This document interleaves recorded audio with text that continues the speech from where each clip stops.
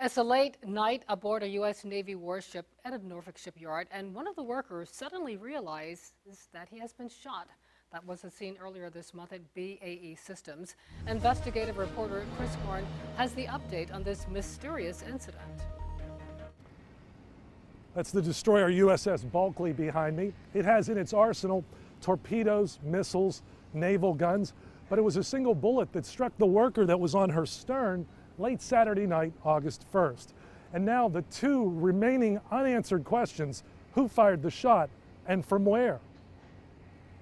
The shooting happened late Saturday night, August 1st, right after the workers' dinner break on the night shift at BAE Systems in Norfolk.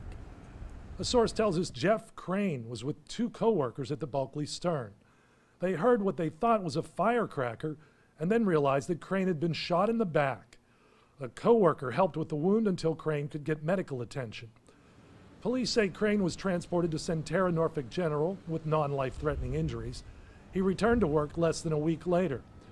As far as who fired the shot, BAE says it's against company policy to carry personal firearms or other weapons on the site. The source says the area is typically crawling with security.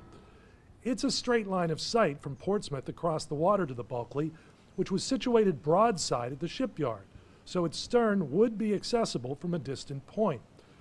Well, we checked with Portsmouth police, and they said their detectives looked for any evidence on this side of the water and found none, so they are no longer involved in this case. We asked Norfolk police where they think the shot was fired and what type of weapon was used. They told us that the investigation is ongoing and that NCIS is assisting. So we contacted NCIS. We have yet to hear any response. Meanwhile, my source says that workers were offered counseling by BAE following this shooting incident, but they say they're more interested in finding out who fired the shot and why. In Portsmouth, Chris Horne, 10 on your side.